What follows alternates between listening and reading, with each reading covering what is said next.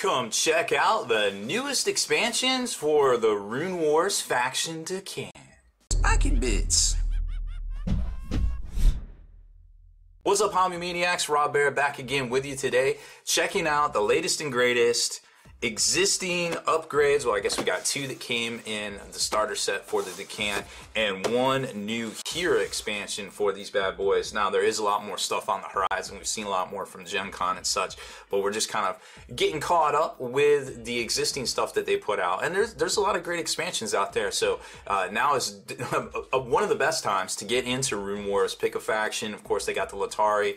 We know there's more actually coming out here soon. So it's an exciting game. It plays a lot like a cross between old school Warhammer for fantasy and X-Wing miniatures. If you like those two games, well, I definitely cannot say enough good things about Rune Wars. One of my favorite new kind of alternate games that are out there. I definitely have a lot of fun playing this one. So first up, we've got the Rune Golems unit expansion set. Now this one's a little pricey. It's $34.95. The Spearmen unit expansion is $24.95, and the brand new Lord Hawthorne hero expansion is $24.95 from them as well. Now, these two units here did come in the starter. You will get alternate sculpts in these box sets here. You can see this is the existing Rune Golem that came in the starter. This is the alternate sculpt, and then there's also some alternate Spearman sculpts in here. So let's break them down one by one. I don't want to get too far into each one's like unit tactics and stuff like that, or breaking down all the cards and things, because this is a game that's like kind of still evolving and there's still a lot of stuff out there. But basically, when you pick up one of these expansions, you will get a whole lot of stuff in here. So you're gonna get all of the little models themselves, their movement trays, the little dials, their command card thing. And then the instructions on how to actually put them together. When you check out their dials, that's kind of where it starts to kind of come into play, and you start to understand maybe some of the mechanics of how this particular unit is going to work on the tabletop itself, besides like the upgrade cards and such. So here you can see your action and your modification dial right here. That's going to give you an idea of the speeds and stuff that things will happen at when you select their actions. Let's move all that out of the way. Then we're going to have some upgrade cards and such for them as well. So let's take a look at the Spearmen right here. Kind of give you an idea of what you're going to see with these guys. So here's the diagram on their action dial and their mod dial right here at their particular speeds. And then remember too that you're going to have to match up the colors, the wild card of course being your special ability over here. So this is going to kind of give you some ideas on what you can do, what marches you can do, what melees you can do. Have extra abilities here, like if you want to do melee at Initiative 7, well, you'll get an extra attack in there, but we all know Initiative 7, well, that's towards the end. These guys might not last, so you want to plan out your actions accordingly right there. Now, as far as the Spearman card upgrade goes, well, we saw this in the starter, so nothing new right there. It's going to melee 2 surge, receive 1 inspiration token. We all know that's how you get rid of Banes and stuff like that. For your costs here, 2 trays is going to cost you 18, but then you get a bonus the more you get, and of course the more you have, the more available upgrade cards you're going to be able to equip to your squads right there. And speaking of upgrade cards, here's what comes in the set itself. Now, some of these we've seen in the past, some of these we actually think we've seen all of these. Yep, we sure have. We've seen, I don't think any of these are new. So specific wise, it doesn't look like any of these are specific to the Daqan faction themselves. Any of these can be used by any faction that has access to these upgrade slots in their card right here, just like you see. So I'll just leave them up there so you can check them out. Of course, Meteor March is pretty good. Triumphant Cry, being able to reform is pretty good. Initiative of your blue actions decreased by 1. Well, that could get you some speed abilities off pretty quick, depending on what you're trying to do there. Now, the models themselves go together pretty easily. I'm not going to spend a whole lot of time showing you those, but if you're unfamiliar with the models and haven't checked these guys out, well, they're not very hard to put together.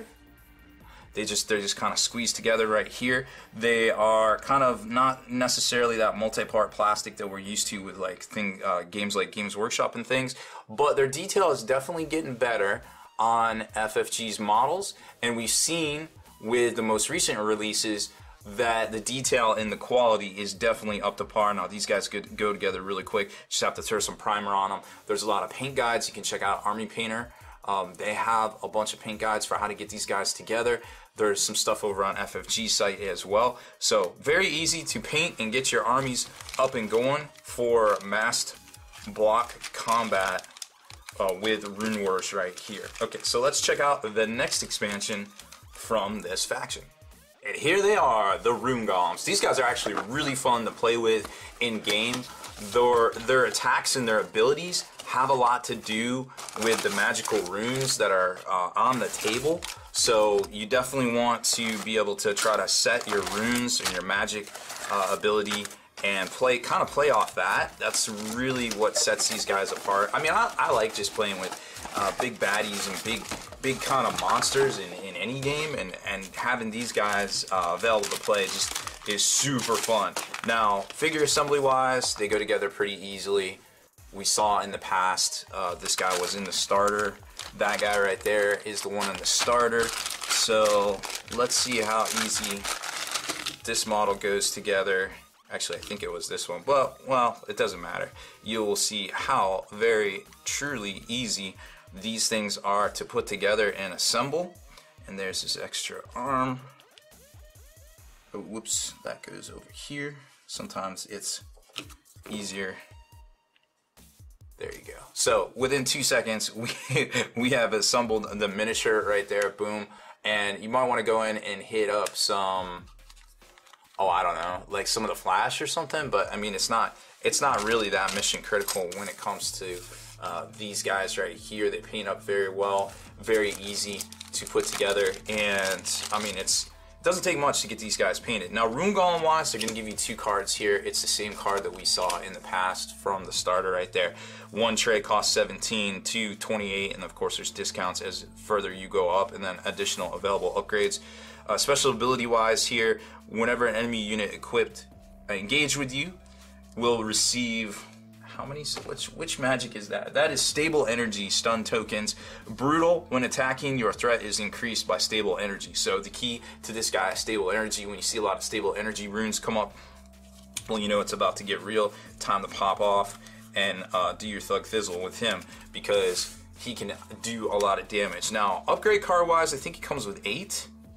Yeah, 8 new upgrade cards. It looks like 4 of these are specific to the faction, which are going to be, oh, his frontline card. So those are going to be the same. So you can equip him in units like we saw in the past with any hero, and he has a very similar ability for less points, of course, right there. But you're only going to get to choose from one of them. So those are specific to, of course, that faction right there. And then you can also get Mastercrafted weapons, the Wind Rune for that speed, 2 Wind Runes, and the Bull Pinion, which is impact. When you collide with an enemy during a charge, that unit receives 1 panic token for 3 right there. So very interesting upgrades as far as he goes. Now, I don't think he's bad to take in your army personally. I definitely recommend taking 1 if you play the starter army. Well, he comes in that, and he is pretty good. Now, as far as, let's look at his dial real quick for y'all. So at Initiative 3, he activates Special, which is going to do that ability that we just saw right there. He also has a shield modifier that's going to give you additional armor based on the runes that are showing. And at 5, he has a melee. He's going to march 6. What is that?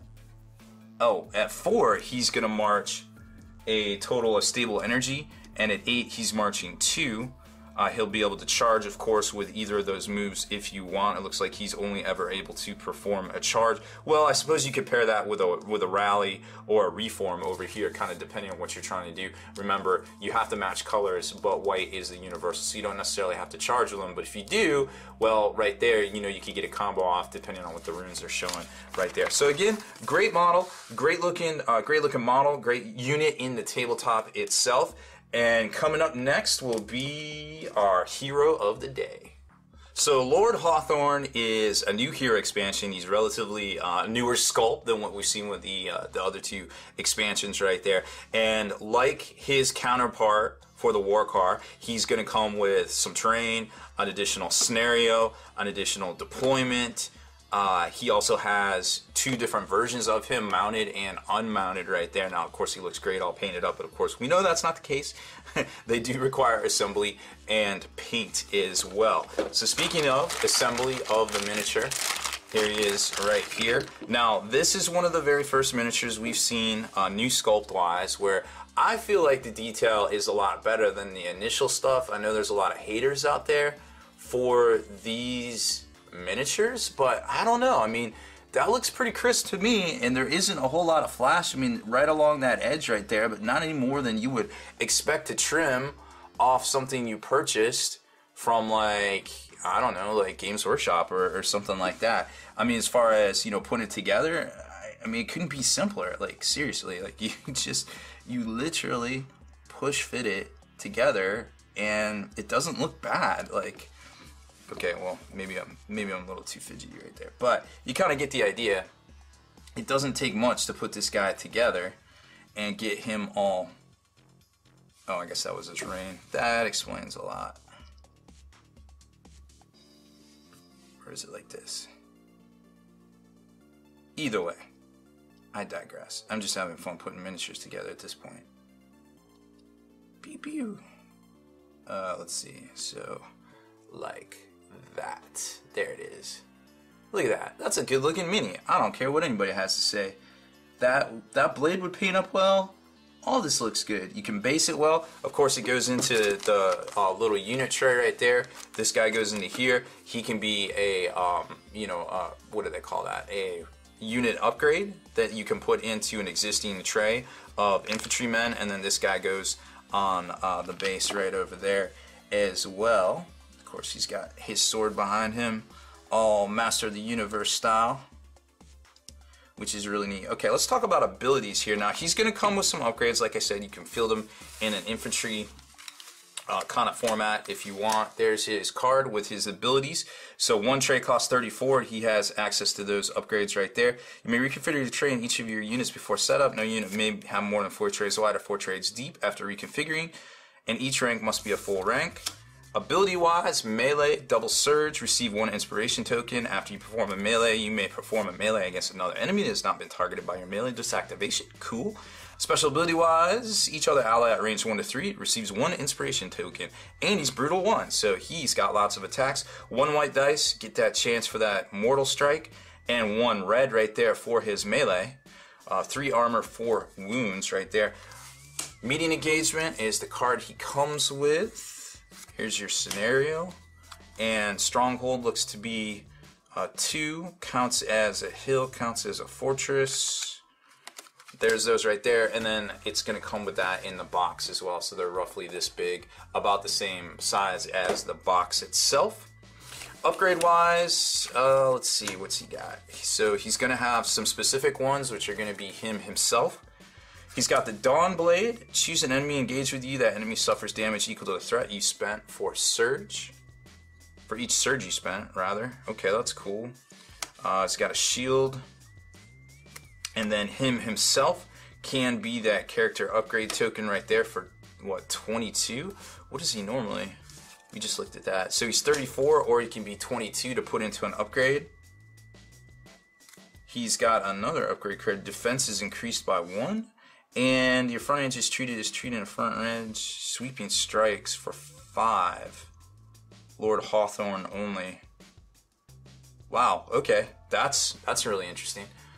So he's got some really interesting upgrade cards here. He isn't a caster as such, but he's definitely a kind of Billy Badass like beatdown kind of master right there. So that's really neat to see. Like I said, a lot of these sculpts are really coming on into their own, and I feel like they have done nothing but improve over time with these sculpts and the rules mechanic for the new expansions coming out of Rune Wars there. So that's it for this one. I hope you enjoyed our look at the latest from the Daqan faction of Rune Wars. If you like our features here on this channel, make sure you subscribe to us. Turn notifications on so you can be the very first to like and comment on our videos here. And head on over to the longwar.net. That's the home of the battle reports for exclusive content, early access videos, and more. Become a veteran of the Long War today.